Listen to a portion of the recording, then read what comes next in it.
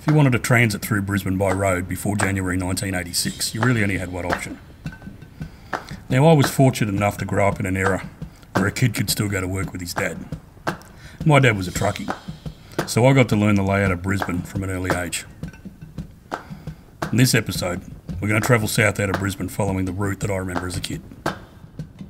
G'day, I'm Pete. Just your average Aussie bloke. A father, a grandpa, and a husband. So come along, let me show you my Australia.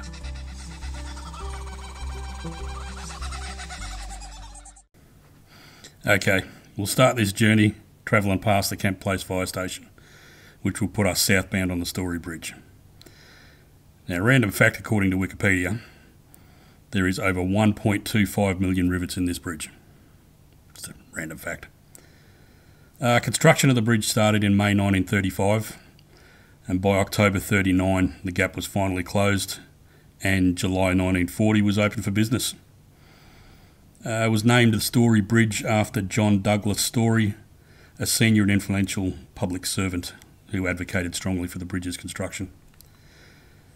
Initially, a toll of sixpence was charged to cross, but was removed in 1947. And today the bridge plays a large role in the river fire display, with fireworks being launched from the top of the spans. Also, bridge climb started in 2005.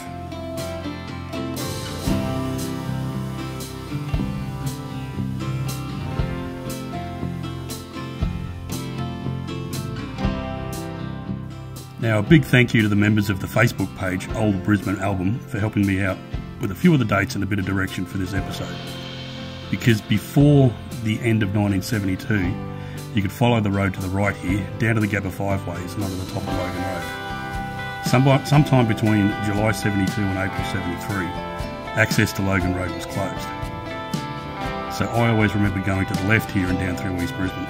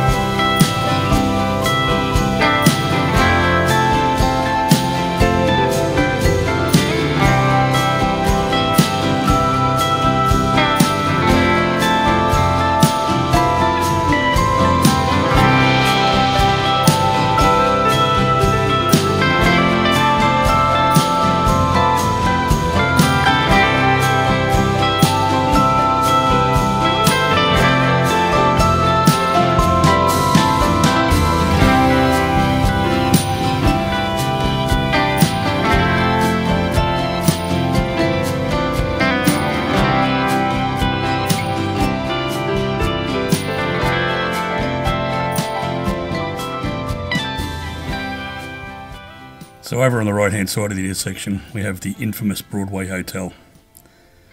Construction started in 1889 of a substantial 3-storey brick building on the corner of Logan Road and Balaclava Street, Wollongabba.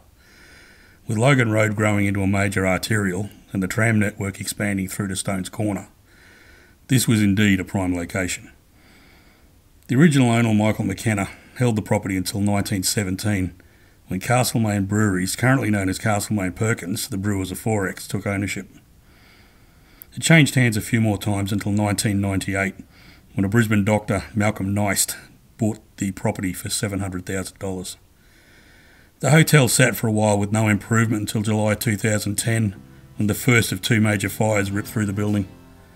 It had been left abandoned ever since, with another fire in 2018 destroying most of what was left of the existing building.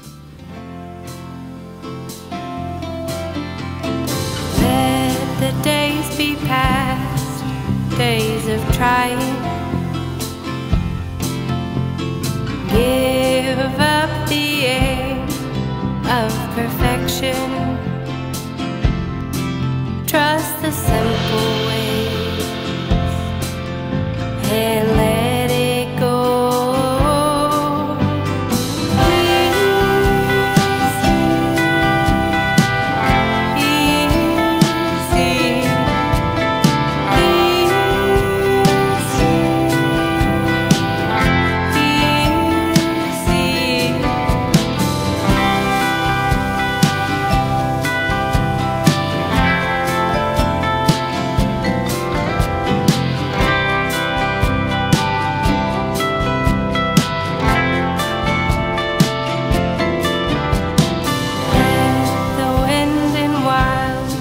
Spin around you, the feel of earth and sun, ground and calm you. Feel the sand and song, and let it go. I guess if you had anything higher than 3.6 metres, or 11 feet 8 inches back in the day, you would have gone down through Woolloongabba, turned left into O'Keefe Street, which would have brought you out at this roundabout.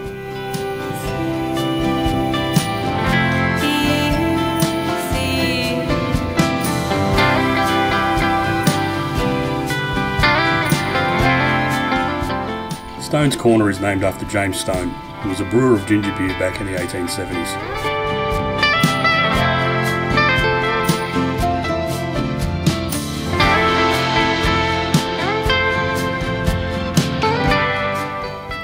The Stones Corner Hotel has been on this site since 1888, when opened by Dennis O'Connor as the Junction Hotel.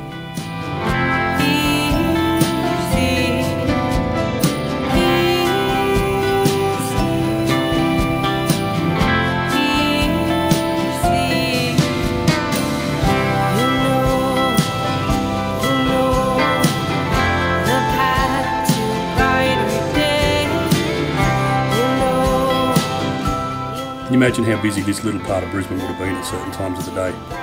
Pedestrians, passenger and freight vehicles and trams trying to occupy the same space.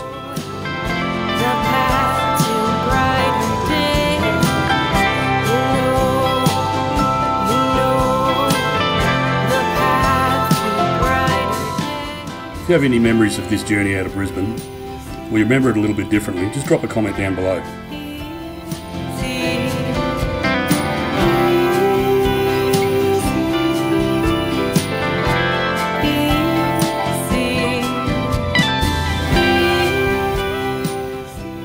Thanks for watching. Please come back next time when we'll travel a little bit further down Logan Road towards the Pacific Highway.